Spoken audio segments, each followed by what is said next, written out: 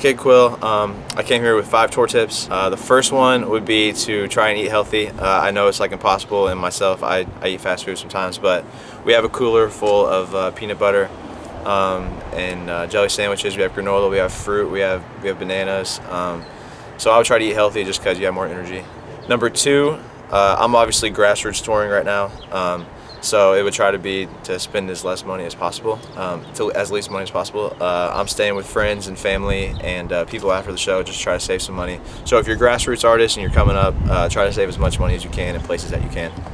Number 3, keep the car clean or keep the van clean, just because the dirtier it gets, like the kind of shittier the whole experience is, it's easier to get sicker.